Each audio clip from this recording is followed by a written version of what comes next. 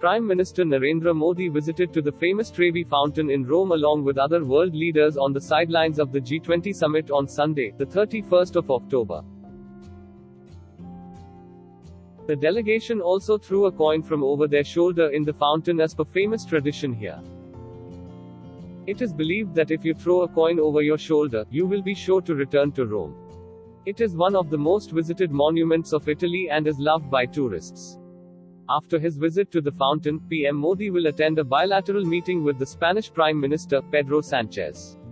He will also attend a session on sustainable development and an event that will be hosted by US President Joe Biden on the topic, supply chain resilience.